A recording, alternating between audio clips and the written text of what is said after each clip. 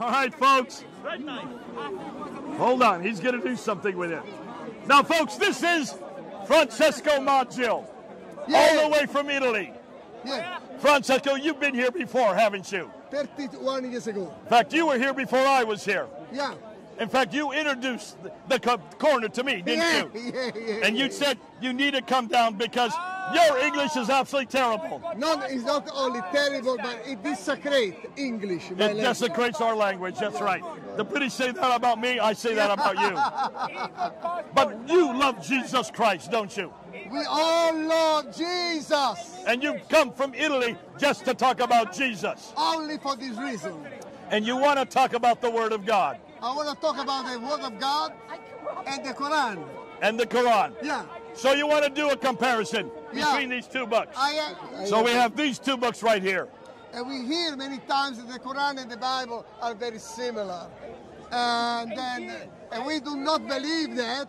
And today I'm going to give an example why they are not similar. So you're saying these two books are not the same? No, are not the same. Do they look the same to you?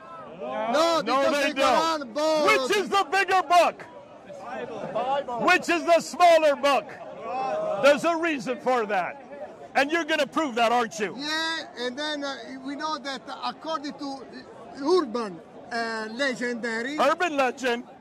They say that the Quran was revealed to this man, Muhammad. To this man named Muhammad. We don't even know who he exists. It was written by Muhammad. No, not written by him. He didn't write a thing. And then the Bible, actually the Bible was revealed 2 centuries to many prophets. To many, how many? In many languages, in Hebrew, Aramaic, and Greek. Okay, so we have 33 different authors over 1,400 years that wrote this book. Yeah. Now the Muslims claim that one man was revealed this book. Yes. But we don't know where that man is. No, we don't know it yet. We don't have any reference to him. We have to leave this out now. We just have to leave out with it. Now we want to just look, folks, look at these 2 eggs.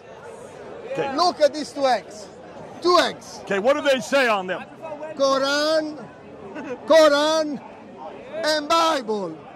Do you see? Do you see? Okay, they look similar, slightly different, only the color. Okay, when we want to, as the Bible has been revealed by God, it contains good food for our spirituality. Okay, so the Bible gives us good food. We need that food to be spiritual. All right. Okay. If I take this egg and I wanna, this is the Bible. You wanna see? And I do. Wait.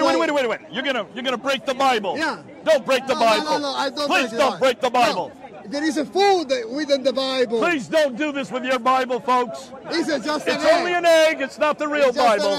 Okay. So if I do this, you can see there is a food inside. This is the living word. This is an example. And you can test it. You can test it. You can eat from that, is what you're saying. You can eat from this.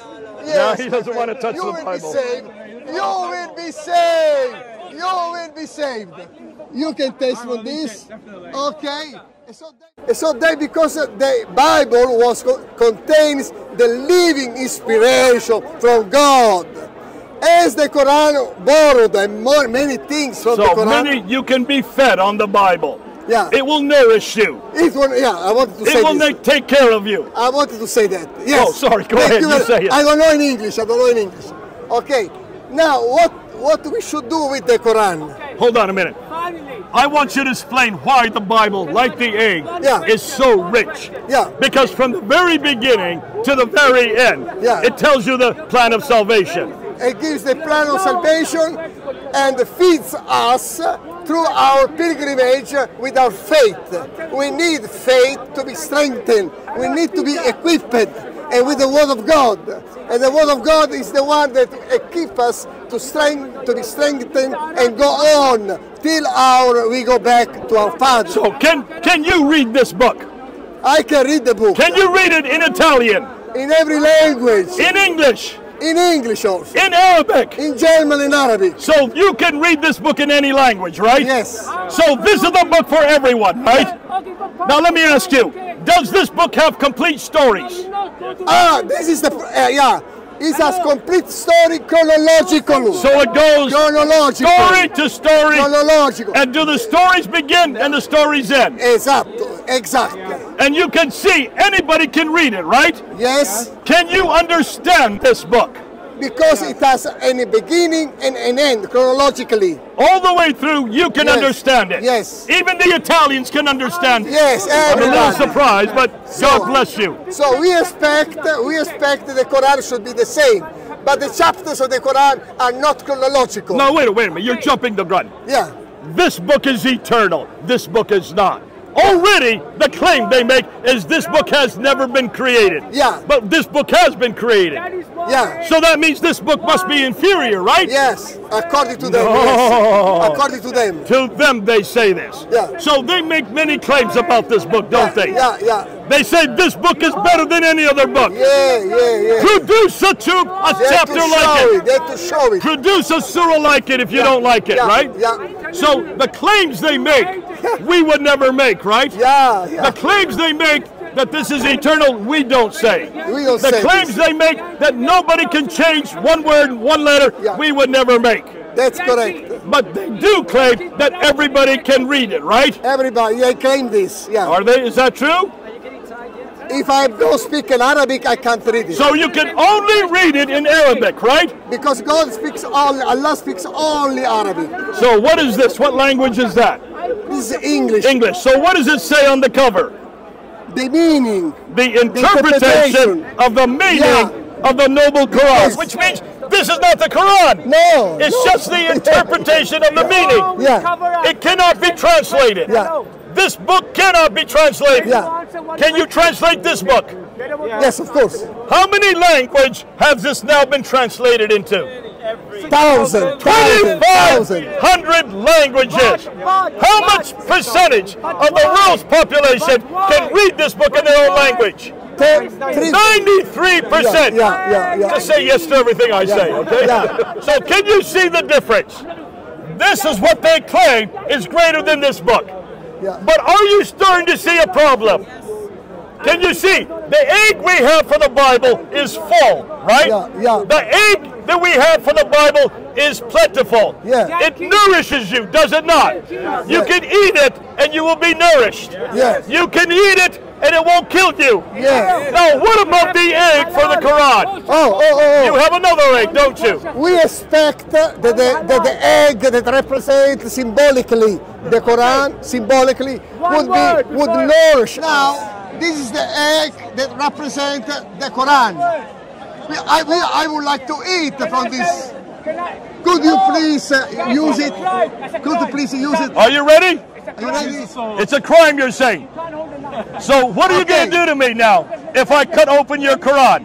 Yeah. Are you going to do something to me if I cut open your Quran? Okay, keep the food. Here we go. Ready? We're going to cut open the Quran. A 1 and a 2 and a... Oh, no, your Quran. Eat from here. No. This is, look here. It's like this. Okay, lastly, can I say something? All right. Nothing else. One word. Can I say one word? You've been saying lots of words. Just one. Keep quiet. Okay. Why? There's that one word now. Let's continue on now. Can you say? He said it's one word. He repeated it 5 times. Why are we saying this? Because you've got to do a comparison between the 2 books. Do you not? Why has been answered. Because of the difference of these 2 books. Okay, here's that book, right? And here's our book, right? This is the better book, right? This is the better book. That is the hopeless book. This is doesn't contain food. Does not nourish you. After This him. book cannot nourish you because it's been borrowed from the Quran, my friend. Please come back here. Come home. Come back home. He left. To this book. He gave his one word and repeated it 10 times. He left. Why? In fact, that's all you can do when you look at the Quran. You have every question in the world. It does not help you. It does not feed you. It takes you nowhere. It doesn't have one complete story. Oh, I lie. There is one complete story. That's the story of Joseph in Surah 12. Yes. And you can only read it in one language. Thank God for the Bible. 2,500 languages. And even in German you can read it, right? Just say yes. Even in Italian you can read it, right? Many times. Even the white man that came in here, he can read it in his own language. And what language do you speak? Urdu. You can read it in Urdu. I'm sorry for the Quran, for my Muslim friends, but you cannot keep anything from the Quran, spiritually speaking. You need to be nourished by the living Word of God. You have it here? This one. That will never be demolished. Amen.